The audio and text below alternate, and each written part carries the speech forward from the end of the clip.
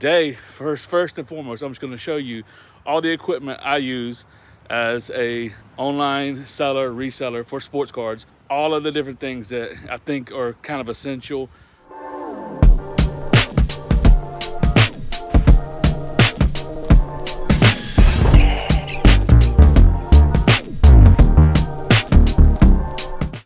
I'm dreaming of a white Christmas, just like the ones I've never known.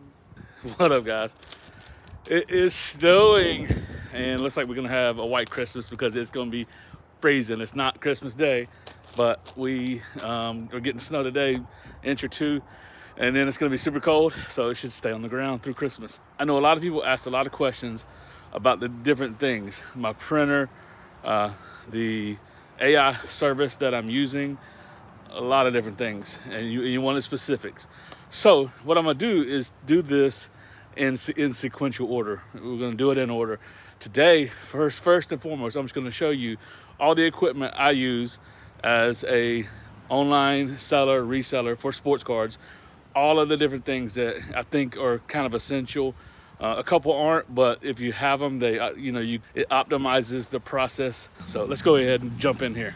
Welcome back to the channel, JMac Sports Cards. My name is Jason. Thanks for tuning in. Yeah, and Merry Christmas to everyone. So also want to shout out Josh from Mississippi, good friend of the channel and good friend that I've obviously had on live streams and stuff like that. He sent me this hat as a Christmas present, so I was like, dude, that is so awesome. So I said this is one I would pick out in the store. It's definitely my style, trucker hat, so it's pretty cool. But yeah, today I'm gonna just walk through, tell you what all the things that I think are kind of essential, as I said in the intro, to to selling a lot online. So sports cards specific. Number one, you're gonna need stuff like this. You're gonna need bubble mailers. So someone asked about the size that I use. I had these are, I think, 6x9. These are probably a little bit big. 5x7 is probably better. 4x6 fits snug. So if it's a thicker card, a thicker slab, the 4x6s are probably too snug. Then, like I said, on higher end slabs that are over 50, I bought these slab specific boxes and they work great. I secure the slab inside bubble wrap, inside cardboard, put it in here. It's very secure. People feel really good about it. And then I also use these just Amazon Basics for low end eBay standard envelopes. So that's the different shipping items that I use. And obviously, again, bubble mailer, bubble wrap, I should say. So I use that for if someone buys big bulk lots or something like that and needs to go into a box. And like I said, I wrap slabs in bubble wrap and put it in here when they're over $50. So that's number one. And then here is my this right here is my scanner. It's an Epson 402. So this is a kind of an entry-level document scanner. Really, I think basically any document scanner will work with the top load feeding mechanism on it right there. That expands so you can and then you just put them in backwards and it feeds them through, scans them. So I had to tweak some settings on that to get to allow thicker cards to scan through the feeder. I heard that was some of the issues some people had with this scanner, but there are settings you can change and get that to work. Like I said, I'm going to do a detailed individualized video on how to use the scanner and how to use the AI service that I use. I'm going to show that today, but like I said, I figured I would just do this first. Like I said, do this in sequential order, show you everything that's needed, and then we can move along the food chain, and I'll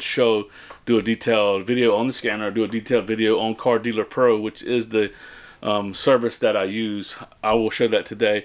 But then one of the biggest keys, guys, you got to have one of these.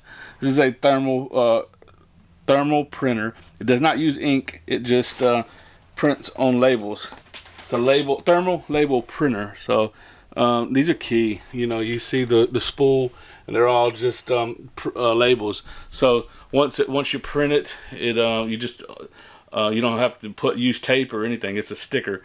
It sticks right on the package. It sticks on the bubble mailer, or it sticks on the box, or it sticks on even the security envelopes. So that is key. That right there is a game changer selling anything online. If you're an online seller of anything, you know, because I use that for priority mail, anything, everything. You know, when I ship to consigners, when I ship to PSA, when I ship to SGC, you know, anything I use, I'm using that label printer. So I'll never have to go to the post office. I personally use Pirate Ship, SHIP.com, which is a service where you would go in and you buy your postage, and then you print the label, and you know, your transaction occurs on Pirate Ship. I only go to the post office to drop things off because I don't want to leave them in my mailbox or outside. I actually like to physically go. I got a post office within about a mile away from my house. So I've actually walked there one time just when the weather was nice and stuff like that with a backpack and took the stuff. So then a couple other things. So what I do is, and you'll need top loaders, you know. So the way I started, when I started getting a lot more inventory, I just penny sleeve everything. Some of the stuff, this is all listed items, but some of the stuff still has top loaders on it, but you can see a lot of it is just penny sleeve. And then I'll pick whatever sells, and I will top load it, and then I put it, this is low end, and then I put it in a team bag, and then it goes in the envelope. So that's the process I found that's most efficient. You could, you know, use the blue tape, but I think that sometimes that kind of ruins the top loader, and then the person who gets it has to put it in another top loader. I mean, the blue painter's tape is pretty good, but on really hot days, that stuff's still going to rub off and be on the top loader.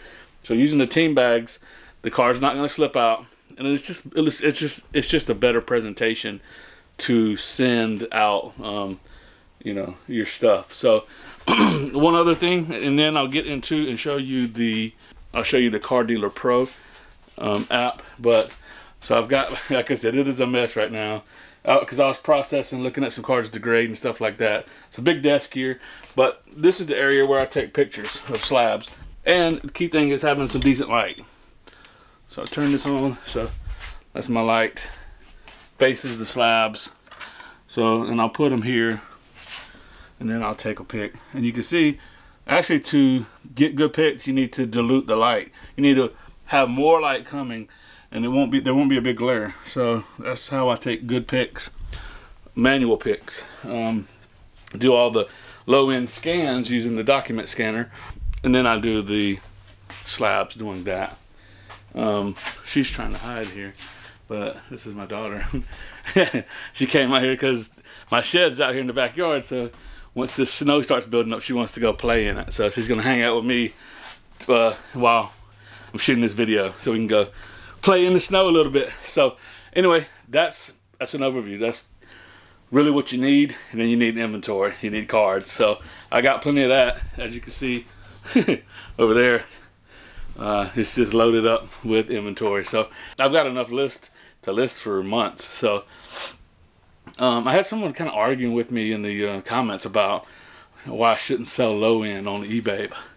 Listen, man, a lot of these collections, I'm 100% already in profit in them. There, so maybe I only make 50 cents on a card after shipping and eBay fees. Guess what? That 50 cents is 100% profit. So do you, okay? Whatever works best for you. There are ways to profit and do things, and you got your own. Everybody's got their own strategy, right? But guys, this is the way I'm doing it, and it's very efficient, and it works very well. So this is what I'm gonna do. You know, don't argue in the comments. Go make your own video if you don't think the way I'm doing it's a good way. Crank up a channel, do it yourself. I'd love to watch it. I might get something out of it. So that's all. That's all I'm gonna say about that. Let's jump over and look at Car Dealer Pro. Okay, so jumping over here, this is the Car Dealer Pro website, and you see I have an account going here. My membership level is rookie, and you can see the scans. My scans this month are I've scanned rookie level, gets you 2,500 scans per month, and I've scanned about half of those, so got quite a bit left here. And I'll upgrade and change membership and show you. This is so you can try this for like 7 days for free on this level, on the prospect level. So if you wanted to just try it out, do that. And oh yeah, one more thing. I'm gonna link everything. I'm gonna link my scanner. I'm gonna link my thermal printer. Everything's on Amazon, and it is Amazon affiliate links. You want to, if you want to check any of that stuff out, please do. Even the bubble mailers and I'll link everything that I use down in the description below, so you can go check it out, and I'll get a little kickback. But there's no raised price on it. But I will do that for you, anyone who wants to go check out the stuff that I use. $20 a month, essentially $19. It gives you 1,100 scans. I bumped up to the rookie level, which gives you 2,500 scans. And I'm thinking I'll probably have to go to this all-star level eventually here, which is $59 a month. Listen, it takes money to make money, so to me this is a small fee. I can definitely get that back in one day on eBay. So 1 day's worth of sales will be covered on this membership. All right, and then essentially I go back to the dashboard. I don't know how they calculate this, but it says time saved using this. I've saved almost 2 weeks or something like that. Two work week, 40-hour work weeks almost is what they said I've almost already saved with these 1,155 scans. Here it goes. So through my scanner recently, I scanned, this is a batch of vintage cards. Okay, and you can see there's some old ones in here, but you can see, so there's 37 cards vintage, and there was 36 that got matched by the AI service, and 1 that didn't. All of these say 0 because I went in and fixed the manual review. In other words, what this means is the service went out, found a match, and then populated the data. So 1 of them did not, and then you got to go in. But the thing is, like I said, you got to go in here and verify that everything was right. Like, for instance, I think right on the jump here, 1 was wrong. I looked at it. This isn't gonna be a detailed version because I'm gonna actually use this service and show you step by step how to use it, but not today. But I'll show you, like, this one was a 54 tops, and this is Bob Perky, but see, it populated it Gare Alley. You can see on the card that it's Bob Perky. This is the scan of my card. So if you look at the top though, it shows other matches. And if you just click on that Bob Perky, okay, now all the data is right. And this is a rookie card. And then you click Save Changes. So that's correct. I corrected that one, but that wasn't the one that wasn't matched. You'd have to go scroll down, and it highlights it in red here. And it's being a little slow. It'll load the images here. So this is the one that says not matched. And this is what I've learned, especially with the vintage, is these cards with like 3 people on them, highlights, or like RBI leaders, stuff like that. They have a tough time, but it's very simple. I'm gonna find this card in the stack here. There it is. I found it. Okay. So here's the card. Now all you gotta do is go to the year. This is gonna be 84 tops, and click manual search, baseball, 1984. Tops, and then just put the number. You don't have to fill out anything else. Card number is 6. Card number 6. Hit search. There you go. Bam. There's the card. Boom. Click it. All right. Now it's populated. Save changes. Okay. Now if I go back out, you'll see the manual review has been taken care of. That's how it works. But you do, as I said, it's really important to go back in and go through them one by one, make sure that it was right. And what I do as I do this is I go through and price them. Because the cool thing about this app is they got comps, recent sales, like, so sold data. You can click it and go, it'll take you to, the sold listings on eBay or active listings and see what people are actually listing the card for. So that's all right in one thing here. So like this one, for instance, people got it listed. And I look at, because mine's free shipping, so 79 cents at $4.95.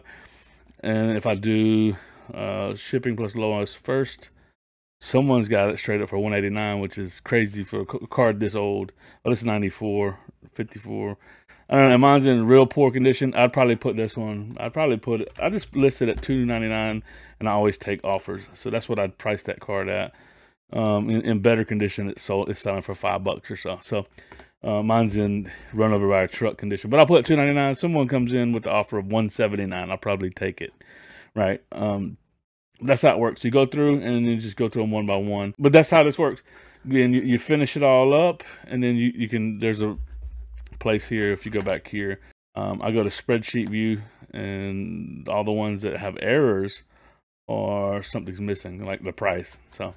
But once you get all of the red errors to go away, meaning you've priced it, or the title's too long or whatever. It'll highlight it in red, show you what's wrong, save it, then export batch, eBay CSV, and then you upload it to eBay. So there you go, guys. That's just a high-level overview. I'm going to do a full-scale review of the scanner, a full-scale review of Car Dealer Pro in separate videos. So please make sure you're subscribed to the channel, and you will be hopefully encouraged by this information. So thanks, guys, for all the engagement. Thanks for watching the videos, and that's all I got on this one. Deuces.